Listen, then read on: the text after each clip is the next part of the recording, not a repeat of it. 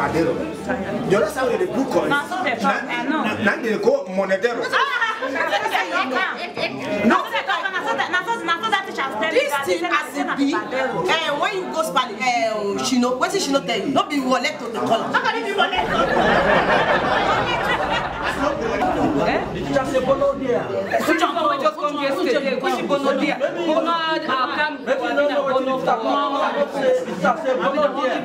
They won't give us one allowance. Wait.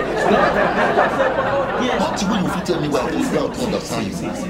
You know what? You don't want to integrate it to the system at all. You see that all laugh when you talk. All laugh for Yoruba. All laugh for Yoruba. All laugh for Yoruba. O-L-A. These people own an H-O-L-A. Wait, me and my friend. Wait. First thing you can put you can. I'm not the listener. What the fuck? The time is fast spent, and the teacher is not here. I don't know because I don't just know. I'm really hungry. I need to go because it's almost break time. Don't worry about me. I'm very.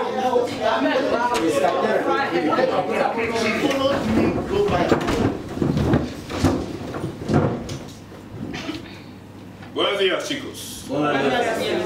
¿Qué tal?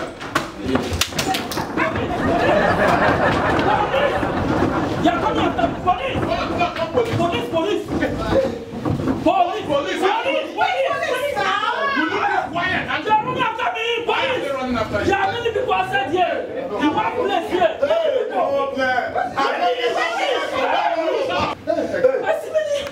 I saw many people!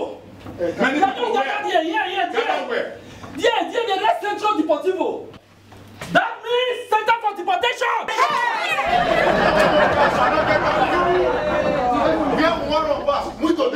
Can you sit down? Sit down! Nonsense! This is the kind of thing we see from the average Nigerians in Spain.